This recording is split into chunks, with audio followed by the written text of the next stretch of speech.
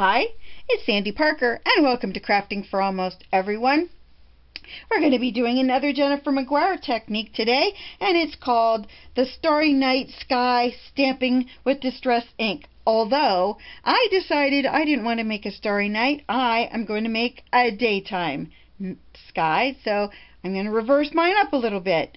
And we are going to be using some flamingos and some water and a little bit of grass for the background. And in the inside, we're going to put this stamp that says, "Life is like a walk in the sand. Sometimes you flip and sometimes you flop." I love that because our flamingos are wearing flip-flops, and I thought that was adorable. So that's where we're going with it. So let's get started, and I'll show you how I plan on doing this. I'm using a piece of watercolor paper that's from Ranger, and I'm going to be using the side that's not textured. If you played with watercolor paper, one side is very textured and one side is not. I don't like the textured side, so I'm not playing with it today. I am going to stamp my image upside down because I have better results that way. Excuse me. I'm going to be using Versafine Onyx Black Ink. I did not like the container that Versafine Onyx Black Ink came in, so someone told me use one of these custom blend containers from Distress and put your re-inker in there, and that's what I did. So this is not Distress Ink. It is, in fact, Onyx Black Versafine Ink. And we're just going to get our flamingos all inked up. And then it should give us enough time to situate everything and get our cardstock, I guess, the way I want it. And I'm going to try and put them a little bit near the bottom, but have enough room that I can kind of play with the rest of the images on here. I don't really want to have to do any masking, but I might have to mask the flip-flop area, which wouldn't be that much fun to cut out, but I'm willing to do it. Take it for the team. Hopefully. Oh, perfect. Just what I wanted. Because of those dots, I mean, it looks like they're already in sand. What to do? I think I'm going to have to do a mask. Okay, so if you've never done a mask before, I'll show you the easiest way to do one. For me, the easiest way is to buy this kind of masking. It's actually just long paper from, geez, I forgot the name, Post-it note. It's Post-it note paper. And you want to make sure the sticky part of the Post-it note paper is in here, and I'm just going to hopefully use the ink that's left because I don't really care about the dots so much as I care about their feet and their legs. And you see how I have their feet and their legs in here, and I'm going to cut this image out, and I'll be back. So I cut my mask out. Now all you have to do, I just did their feet, as I said. I just want to make sure that their little flip-flops are laying in place. And if you don't have enough sticky stuff underneath your mask, it's not a big deal. You can always put a little bit of adhesive, like a little, I'll show you. What I like to do is I just take a little bit of my tape runner, and I just put little bits on both ends of my, trying to get just a little bit, there we go. You just want to get a little bit on each end so that your shoes or flip-flops are all laying where you want them to be. That one's a little bit too low.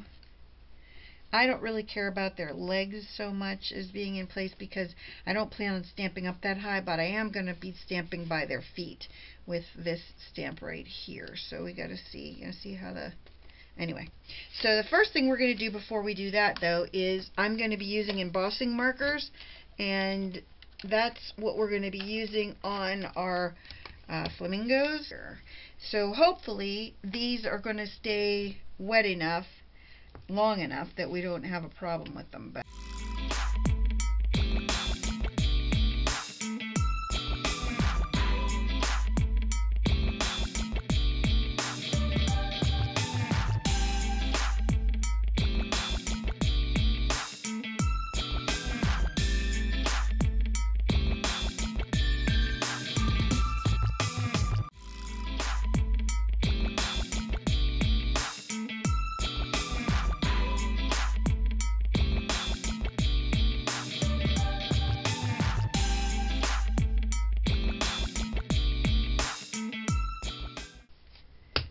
see if our embossing powder sticks. I'm going to still huff on it once. Huffing means just blow on it to get some of your the air from your breath to reactivate the colors.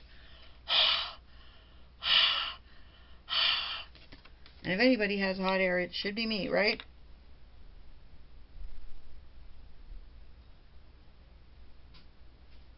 For a second there, I thought I was using white and I was going to start to cry. So, crap.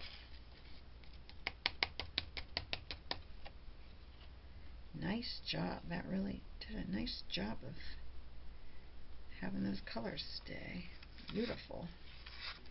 Let me pull off my mask. I don't want that anymore. We just want to get that extra powder off. Okay, let me heat that and see how that goes.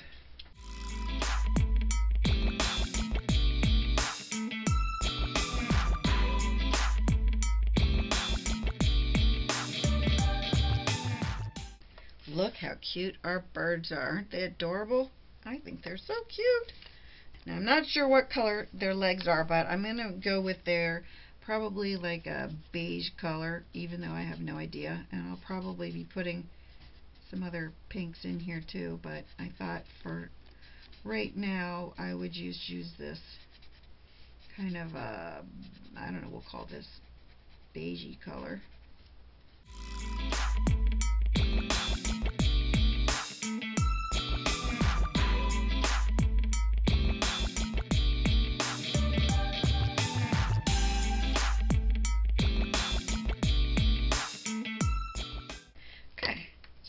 More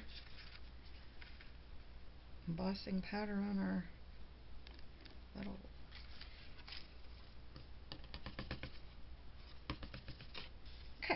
let me heat this up and I'll be right back. Okay, next step, we're going to put our little mask back on our feet. I didn't realize that I wasn't planning in the right order there. I wanted to make sure my feet were all masked, and then after I did that, then I realized I had to paint them first before I did this next step. Okay, so our next step is we're going to use a few different colors of greens and a little light brown on our, this is like a grassy mound, I'll call it, that's going to be by our birds. So I'm just going to rub the different green markers.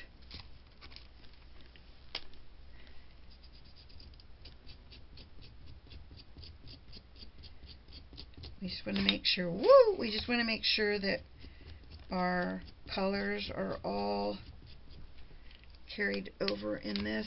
Put a little brown in there.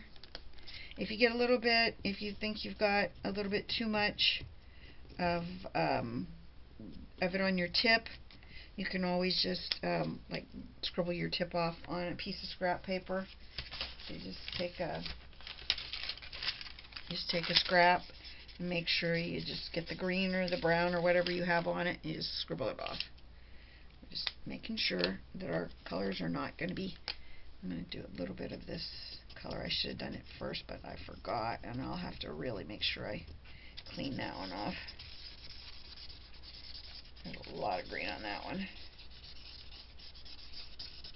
Okay, get that off. And a little more green. Okay, hopefully we've got everything accounted for now. We don't want to go above those masks. We want our green to be, I'm going to put it right there, and we're just going to put a little bit down. I might have I might do a second area. I like that so far. I'm going to color it up again.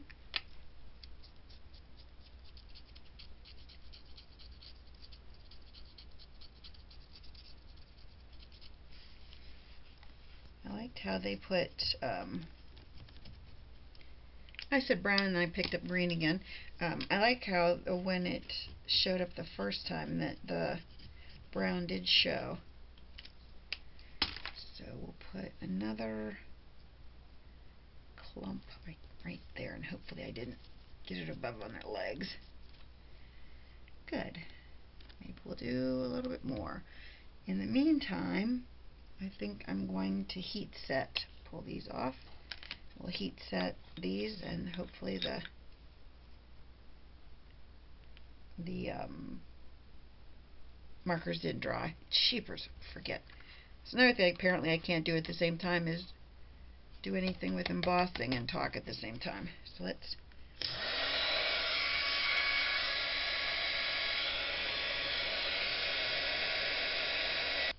I think I'm going to put just a couple little lines of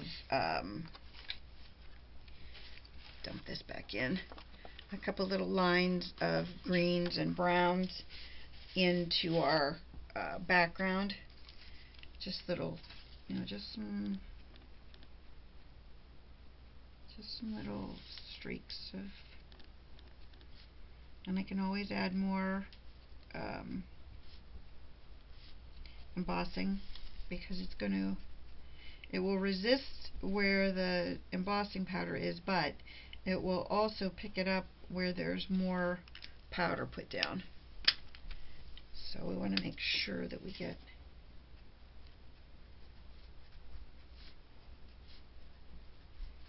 just want to make sure we have a few little twigs of, you know, little spots of, at this point I'm putting some sand around, at least that's what I'm thinking it looks like. Okay.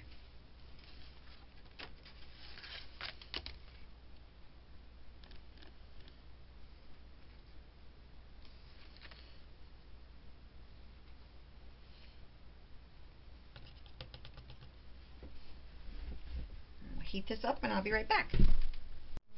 Okay, so I think the first thing we're going to want to do is we're going to put down, we're using distress inks, and I'm just going to use the little cubes and just kind of wipe over the paper with it. And I thought this old paper would be more beige than it is. It looks beige, but it's more green. We're going to have to put a little bit of yellow in it or something to make it a little bit more, I don't know. Well, we'll let the grass just, well, we'll let it go. What do we care? It's close enough, right? By the time we're done playing with this, it won't be that big a deal anyway. I'm going to put a little bit of sunlight, I think, up in this top corner. Just a little bit, or more than a little bit. Okay. And then that was mustard seed. And then I'm going to start with a little bit of, I want to put some tumbled glass, I think. All of this section, because we use the embossing powder over it, it should, although it doesn't really feel like there's embossing powder over it, it should act as a way to make sure you don't get any of this blue on your our flamingos. But somehow I got a little, oh, that's off my mat. Oh, that's where I got that from. Get that off there. Don't want that. Okay. Put a little bit more blue down in here, because we want a little water around our, you know, our sand and our flamingos. We're going to put a little water there.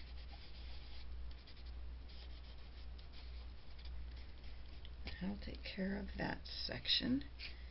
And now I got a little green over in there, so I guess I'll just keep playing with that blue. And then I'm going to move the blue. I'm going to make the blue with this peacock feathers. I'm going to change it to more of that turquoisey color because our water is going to be more turquoisey as we go. And then I'm going to shade it back to a little bit lighter again. And I'm going to do that with that tumbled glass. I'm doing them, I'm going over, you know, the two colors to blend them together.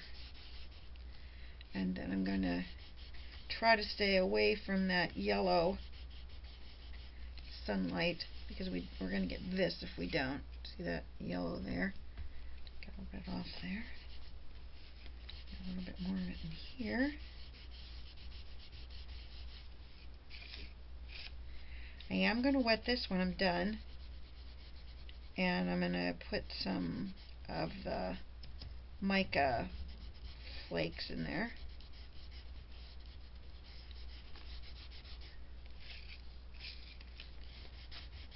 Okay, we'll water it down a little bit. I like the way that this came out at the bottom here. I think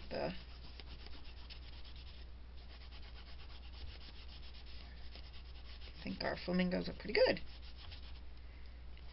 A little bit lighter and a little bit darker, and then a little bit lighter, and then I've got that sun in the green. Let's see if we can. We're just going to put a little bit of this. And you want to be far enough away, like I'm about a foot away. And we're going to try and not get huge blobs. Like right here I have a couple spots I'm not crazy about, but I want to get a spot up at the top in the sun. And okay. And alright, so we're going to let this dry, and you can always take some off. Those big dollops of the pearl stuff I'm not crazy about. Huge dollops. That mica is from an eyeshadow called LA Colors. If you're familiar with the Dollar Tree, it's their brand of eyeshadow, and I use the white in it, and I just put it in. You can either put it in with alcohol or water, either one, and it works just fine. I prefer alcohol. I don't know why, but I usually use alcohol in mine when I'm doing it. So we're going to let our flamingos rest and dry, and we'll be back and see how we can finish up this card. So my sentiment is stamped, and I embossed it with the clear embossing powder that matches the rest of the card. Now I'm going to find a punch that I like that will work with our sentiment for on our card. So let me do that, and I'll be right back. Our next step is to get our sentiment set up, and I think what I want to do, I'm going to put this brown backing behind our pink. And I thought what I would do is take the same brown and run a line of this blue through the center of it, like that. Hopefully it's straight. And then I'm going to, this is some of my ATG gun that didn't work, so I'm just going to use the tape that it unrolled off the ATG from the inside out. So now I'm going to just lay this. I'm going to run it across here. Let's see where I want it. Maybe there. That sounds good. I've got me some ATGs, the little ones. I'm doing a video on what are the best of the minis, and I've bought a bunch of them, but I haven't really even kind of hit the surface of how many of those there are. There's so many of them, so I just keep buying them, and eventually I'm going to be doing the video on them. But just like the wet glue video, you have to accumulate a lot of them before you can make any kind of real judgment call on them. So that's where we stand in making progress on that. Okay. Let's see. Do I want to go across that? I think I'm going to cut those at the edge. I probably should have done that first, but I'll fix it now. I'll just cut it right there. Looks good. So our two edges are down. Now all I'm going to do is figure out where I want to put, I think I'm going to put my sentiment there. I'm not going to pop anything up on dimensionals. I have a lot of dimension just by virtue of having so many layers of cardstock here. I think that we should be good. I'm going to turn it on its side. Easier to see that way. Don't know why I didn't do that before. Better? Okay, now all we have to do is put it on our card base. Probably thinking I was never going to get to this stage. Put the folder out. Make sure my card's folded down well. Whoop, upside down. What else is new?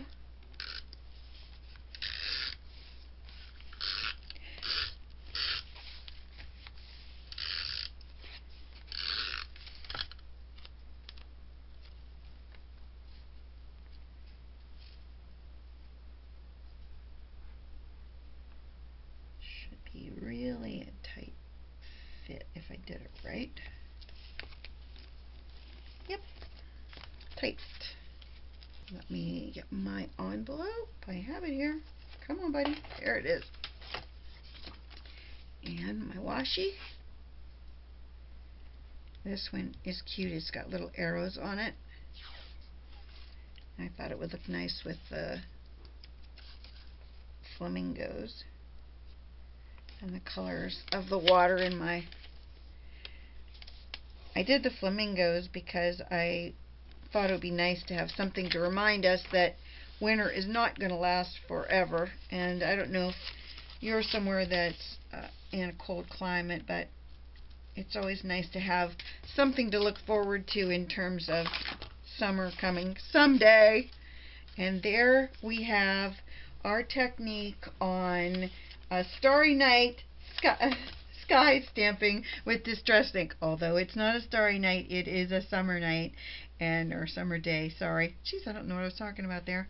It is a summer day, and it is using all the same techniques. I will obviously, as I have been, link the video that I used as my inspiration for this card to this video, and I hope you enjoy this, and I hope you give it a thumbs up. Please tell one person about my channel. I really appreciate it. Thanks so much for watching. Bye-bye.